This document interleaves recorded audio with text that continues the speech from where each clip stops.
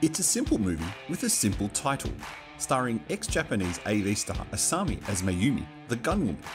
It fits firmly in the Japanese genre of crazy action movies, a movie that doesn't take itself too seriously, but sets out to thrill and entertain the audience for 90 minutes.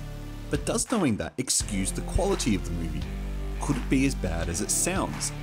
We think you might be surprised with Gunwoman, the story it wants to tell you, and the way it ends up doing that. You ever heard the Hamazaki story? Yes. Tell you what, if Hamazaki didn't have such a fucking monster for a kid, he could have made a name for himself in Japanese politics.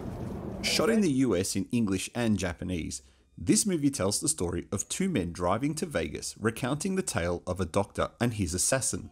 The doctor is seeking revenge for the murder of his wife at the hands of a sadistic and rich Japanese man. This man has a fetish for necrophilia, and the doctor plans to use this to his advantage.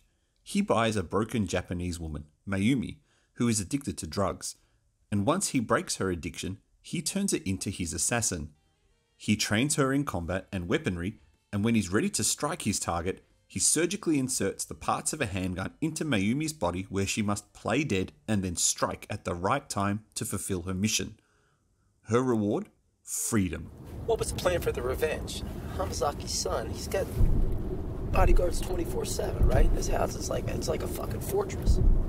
On top of that, the bastard's crippled. He was a mastermind. His plan was perfect. Yes, you heard that right. The doctor has to surgically insert the part of the gun into Mayumi and she has to play dead. So where does he insert the parts? Well, the top of the gun is placed inside the top of her left breast. The body of the gun is inserted in her torso, while the magazine is inserted, well, in another place that he doesn't need to cut open. We'll let you use your imagination for that one. It's easy to dismiss the plot and style as some stupid movie to be ignored. But as we've discussed before on this channel, not all movies have to be blockbusters. Some movies are worth watching just because they sound crazy, silly, and stupid enough to be fun. Lovers of nude Japanese girls are in for a treat here, with Asama frequently shedding her clothing for the camera. For those of you who are into that kind of thing, the last 20 minutes or so feature our main actress naked and covered in blood. You have been warned.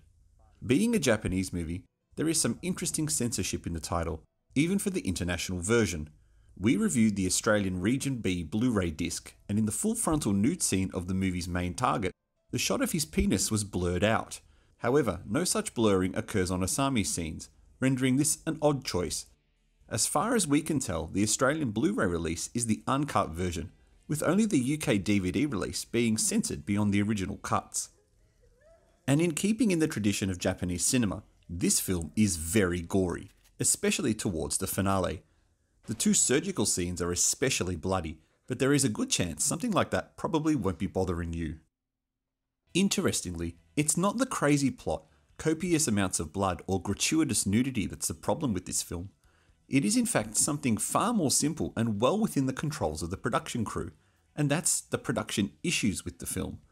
There are frequent overexposed shots which initially seem deliberate, but by the end of the film you're wondering if the camera operator was just a very inexperienced person using the equipment for the first time.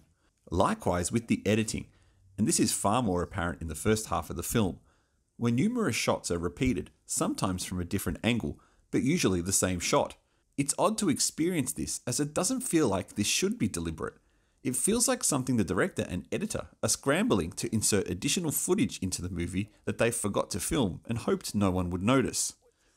And then there is the awkward English speaking scenes. At times there is a vibe of two different movies that have been intercut together, almost like an American producer has seen this short Japanese movie and decided to add 40 more minutes of footage and turn it into a feature length. It's even more odd when you consider the English scenes take up a bulk of the first half, while the Japanese scenes take up a bulk of the second half. This is the kind of hidden gem that Troma would release, and in fact, it's a shame this isn't being released by Troma, as it would have been given more exposure beyond an obscure Blu-ray release and YouTube streaming. This is worth a watch, as long as you know what you're getting yourself in for.